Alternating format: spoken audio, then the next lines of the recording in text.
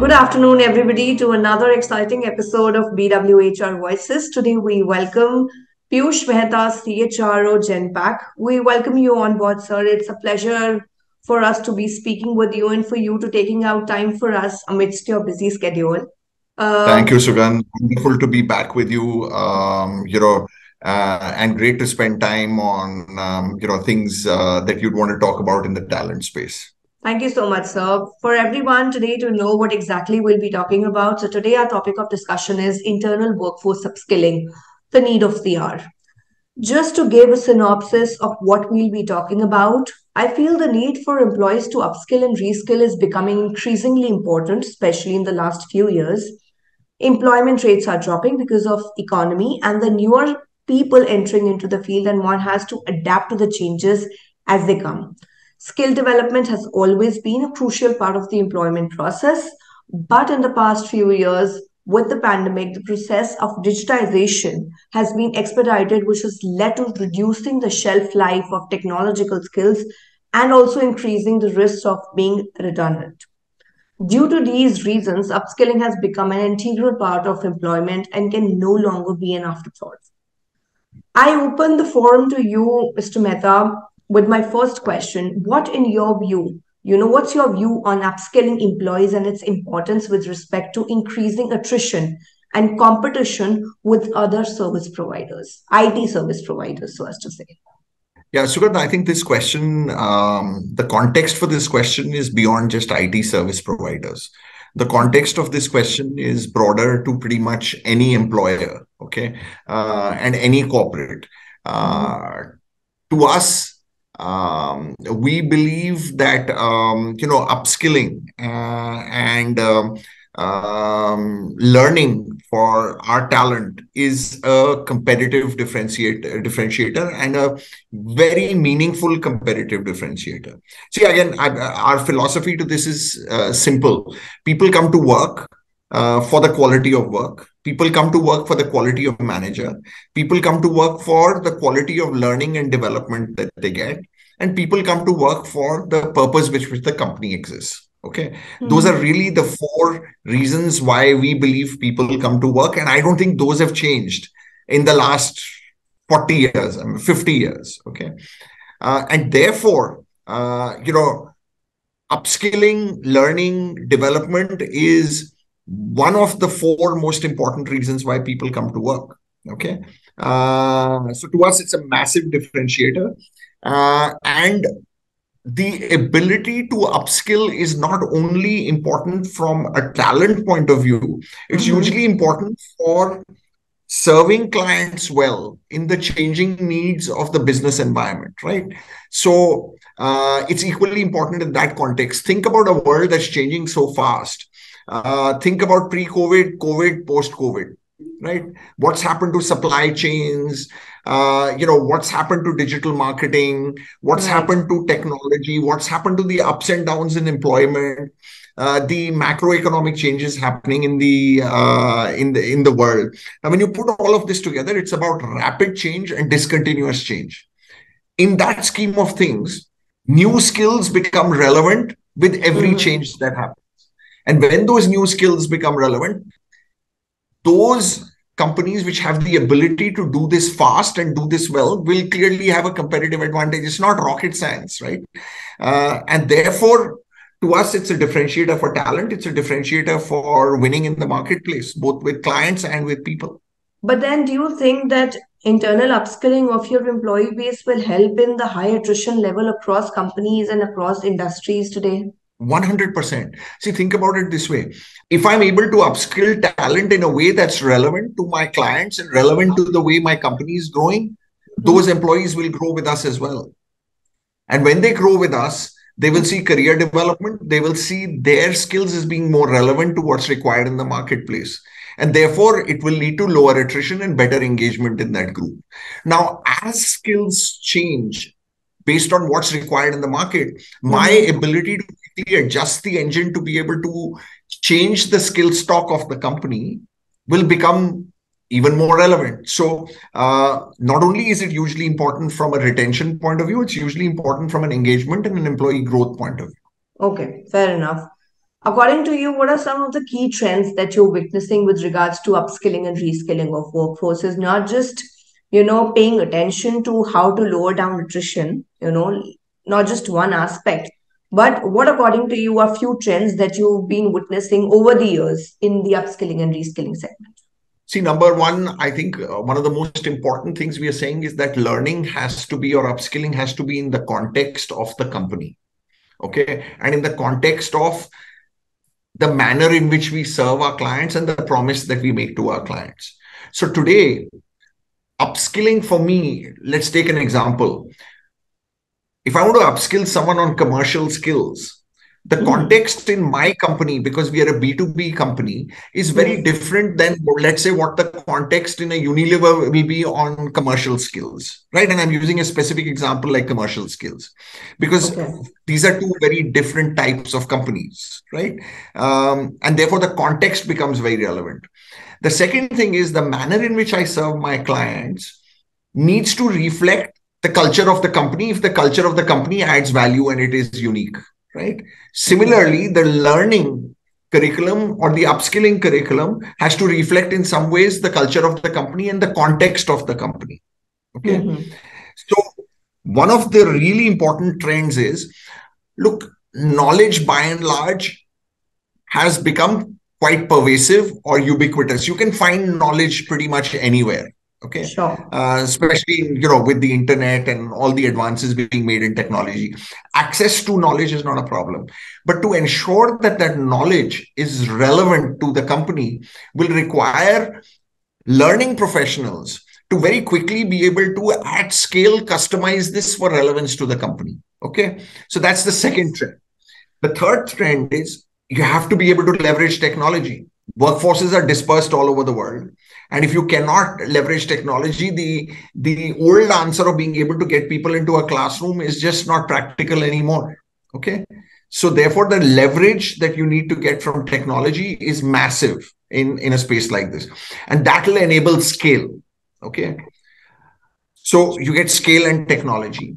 And then finally, the ability to be hugely agile in what we are upskilling on is absolutely mission critical. I've said this before, the half-life of most skills is now 2 to 4 years. And therefore, to be able to continue to upskill on new skills that are becoming relevant, to unlearn and learn will become massively relevant. It's very beautifully explained, sir.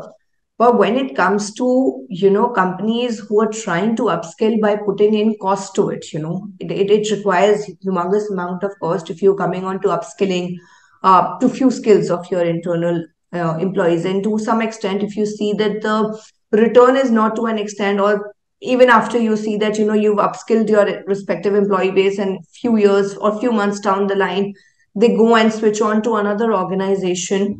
How is the upskilling and the money that you've put in to upskill your employee base giving you the results? Because at the end, they're learning from you and they're switching to another organization. How does this chain work? No, look, I think it's very simple. These are the laws of demand and supply. It's the answer doesn't lie only in looking at costs and training. And what's the alternative? Don't train people. Then there's no relevance for you to stay in the business, Right. right? Exactly. So to me, it's not about saying I'm going to save cost by not training, or because I invest cost in training, therefore people leave. Therefore, look, at the end of the day, employers have a choice and employees have a choice as well. Okay. Right. Employers in today's environment let people go when their needs are not relevant or they're not able to deliver to their needs. If Right. employees feel the same way, I don't see any problem with it. It creates, therefore, more pressure on us. And I think that's healthy pressure on us as employers to be able to deliver to the asks of our people, which are reasonable and fair. At the end of the day, I don't think employees are asking for anything unfair. What they're saying is, give us market relevant compensation, give us a good environment to work in, give us good managers to work with, have a purpose for the organization. And I don't think that's asking for a lot. The reality is, yes, when there is a fire in terms of demand for certain skill sets, you will see a run on that talent, which is but the laws of demand and supply catch up to these things. So to me, it is about being a responsible employer. It is about being a competitive employer. Uh, and upskilling people is an essential part of that responsibility. But more importantly, it makes commercial sense. If I upskill my talent, it is people who understand the company, people who are relevant to the company, people who've been loyal to the company, and they can do bigger and bigger jobs, or they can do newer and newer things. So it's a win-win. When you talk about the role of managers, I've been talking to various CHROs and HR heads. There is one thing consistently that I've heard from people is if employees leave an organization, they're not leaving an organization, they're actually leaving their line managers. So, when it comes to upskilling, what is the role of line managers in boosting employees' morale in order to enroll in certain certifications so that it further helps them and develop their skills? Because you at a very CXO level cannot go down to every employee and explain them the motive behind the company that the company is putting in terms of upskilling. So here, what is the role of line managers? So it's hugely important. Like you just said, I think this is about multiple parts of the organization having their own specific responsibilities, right?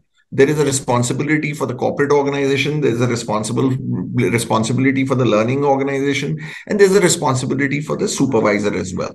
Okay, the supervisor, to your point, is a very, very critical catalyst in this whole process. She or he is a coach. She or he will provide an opportunity to an employee, by letting them balance their responsibilities, by engaging in these career conversations, by helping identifying the relevant skill set based on what the individual already knows or doesn't know or learns or hasn't learned so far. So, to your point, hugely important for the supervisor to be a catalyst in this process. According to you, now when we're talking about the industry on the whole, if we come down to Genpact, what is Genpact's strategy going forward to acquire and retain future ready talent? Look, like you said already, it is our common mission across the company to be future ready, and it is a shared need between the HR organization and the business teams together to attract and retain the best talent and to make sure that we upskill them to put them in the right value adding roles. Okay. And therefore, there are a bunch of things that we have in place, starting with, how we acquire talent and the entire life cycle of how the talent moves along with us. So think about employee engagement, which becomes hugely important in addition to learning. And I'll talk to you about the learning. So, continuously engaging with employees in terms of how they're feeling, in terms of their mood, in terms of positive responses, so on and so forth. So we start with, an AI-driven chatbot that allows us real-time views 120,000 employees that we have across the world. Okay? That's Genome, if I'm not wrong. No, that's Amber. That's our real-time employee We'll talk about that feedback, as well. employee engagement tool, right? So that gives you real-time feedback at any point of time. Okay. Then is our learning infrastructure, which is called Genome. Okay, so our entire learning platform. We've done so far 10 million hours of learning, which is just a massive number if you think about it, through Genome. Okay. As I spoke to you earlier, the context for this is knowledge is available everywhere, contextualizing it to the company, and then using the experts in the company to become gurus and master gurus for driving learning through the company is the mission that we are on. And it is one of the four most important missions from a people point of view. Yeah, we've leveraged technology extensively. In fact, our learning leader for the company globally is actually a person with a digital background. So she's a hardcore digital engineer. who is now leading our learning initiatives across the company. Okay. Okay. We have, you know, reached out to pretty much 115,000. About 40,000 employees are learning actively at any point of time. So as you can see, those are reasonably powerful numbers from what we've been able to do on Genome. But you told me you've logged 10 million hours of learning at Genome. Has it been helpful in retaining your people as well and manage your attrition? And to what extent? For someone who's enrolled on Genome, they are twice as likely to stay with the company as someone who's not enrolled on Genome. Okay. I mean, I'm And talking to you based on data. I'm talking to you no, based of on course, data yeah. of 40,000 people. No, but then how is it different? Is it the interface that lets them speak, or is it the real-time information that you're talking about that you get about your employees, which you may not be able to get while you are directly conversing with them? No, so then there's a bunch of things that go in here. I was just Okay. using one output metric, which is that someone who's on Genome, Okay. enrolled on Genome, is twice as likely to stay with the company. Now, what does that tell you? What it tells you is that learning is important. Hmm. Number two, if you provide that infrastructure to people, they are twice as likely to stay with you. Okay. Now, the question is, how can you take that to all 115,000 employees or to a large number of employees so that you get much better retention? And now, how do you get much better retention? Number one, it is clear that you provide them learning infrastructure. But if you engage with them better, if you give them better quality work, so I don't think there's any rocket science in how do you engage, how do you lower retention? You and I both work for corporate enterprises, right? Right. We all come to work, right? We all know what we like and what we don't like about our work. Okay. And if you Mhm. try and distill that, those are, again, it gets back to quality of work, quality of manager, learning, compensation, and purpose of the company. It won't be very different for you or for me or for the bulk of 115,000 people in Genpact. So, to the question you are asking me as to how do we ensure better retention, we Right. ensure better retention by making sure that we provide quality input on each of these four different areas. Okay, okay. So, I was reading few reports the other day, and according to Gartner, 58% of the current workforce needs new skill sets to do their jobs successfully in future. How, according to you, should companies strategize on upskilling their internal workforce? Because it is not the usual skill sets that we've been providing to employees on daily basis. Now, there is an advanced level of skill sets that are also expected, especially when it comes to new hires. So according to you, how should companies now devise their new age strategies of upskilling and reskilling? Great point. So it is indeed correct. As we talked about earlier, the half life of most skills is now 2 to 4 years, right? So therefore, you have to continue to be able to refresh what you are upskilling for. It is equally important for new employees as well as for existing employees. In fact, I would argue that in many cases, it is more important for existing employees to remain relevant going forward. Now, what does that mean? What that means is the implications of this are number one, your training infrastructure has to be hugely agile because this, let's assume that today I have through Genome, I offer learning or upskilling on 60 skill sets.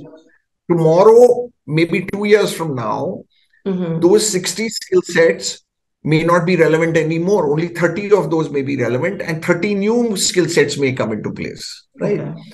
For which I have to build curriculum, most of which is available out there, but I have to contextualize it to the needs of my company. Also, I need to make sure that I have internal ambassadors to drive that, the expertise to be able to drive that. So making sure that we are ahead of the curve in identifying what those skill sets are, making sure that we have some key catalysts who can become our gurus and master gurus for those skill sets become important. Then the ability to be able to bring in that curriculum and customize it. So all of which is enabled by technology. Okay. And Mm-hmm. overall, this whole thinking has to be very agile. It's kind of like a virtuous cycle. You need to, keep moving really quickly. My learning fundamental learning in all of this has been don't look for perfection. Okay. If I'm trying to identify 30 skill sets of the future, okay, it's okay if you get five of them wrong. But in trying to get 30 of those absolutely right, if I spend 6 months in doing that research, I've lost an opportunity. And therefore, the ability to constantly learn, unlearn in this whole cycle itself becomes hugely important. But then when you say that you have to get your ambassadors also ready, does that mean your line managers also require upskilling and, a kind of workshops wherein how do they need to project the new skills or how do they need to present it? Yeah, Sugandh, see, in an ideal world, you'd say everyone should be, but then, you're putting the cart before the horse. If that was the case, if I could do that, then I wouldn't need the curriculum, right? So you need Right. to prioritize and say, okay, if this is going to be a unique skill set of the future and I don't have it today, I'm going to go and either do accelerated learning for 5 people in this space so that they can become my gurus, so that they can learn this skill set, and then they can bring in all the infrastructure, all the materials available from outside, contextualize it to the need of the company, and create a curriculum so that I can use their knowledge and technology to be able to train, let's make the 5,000 people in that skill set in the next 3 to 6 months. But if I start with saying I want to train all line managers, I put the cart before the horse. I mean, if I had the ability to do that well, then I would need this. Fair enough.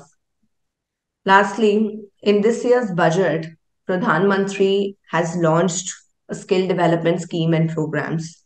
According to you, so the committee was set up in the last budget only, last year only. So we had the skills committee.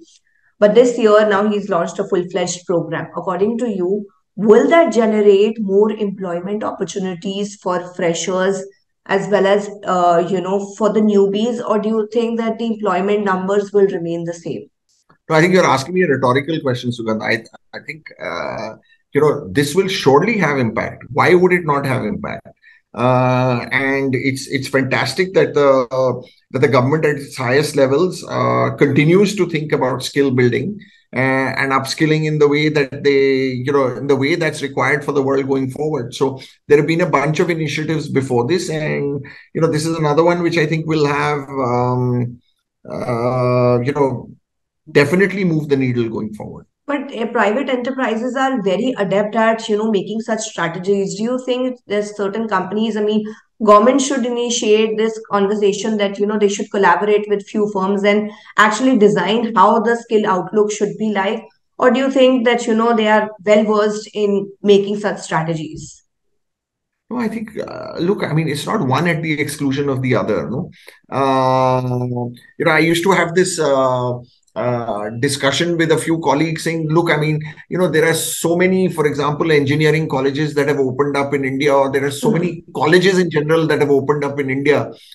Should we focus on the quality of education rather than the number of educational setups that we put in place? At least my view on this was that we are at a stage in this country of more than 1 billion people that you can't take care of everything. If you decide that I'm going to take care of quality as well as volume, one will result in a challenge on the other. You will not be able to move the needle meaningfully, therefore. So to me, the answer, at least at a certain stage and for a certain skill set, lies in volume and scale. And yes, while quality is important, we don't live in an ideal world. And therefore, any initiative in this space to me is meaningful. All right, so thank you so much for joining us and sharing your insights onto this very enthralling topic. People hearing this would have lot many questions as well. I would request everybody to please ask all your questions, tagging Mr. Piyush on LinkedIn as well as Twitter, wherever you want, and he'll be happy to, answer all your queries and give out solutions to the problems that people are facing. But thank you again, sir, so much for joining us. PW People is highly obliged with talking to you, and we were thrilled to hearing your insights as well because it had anecdotes, it had facts. So yes, the session was very enthralling. Thank you so much for joining us, sir. Thank you, Sugandh, for having me on your program once again. Pleasure talking to you.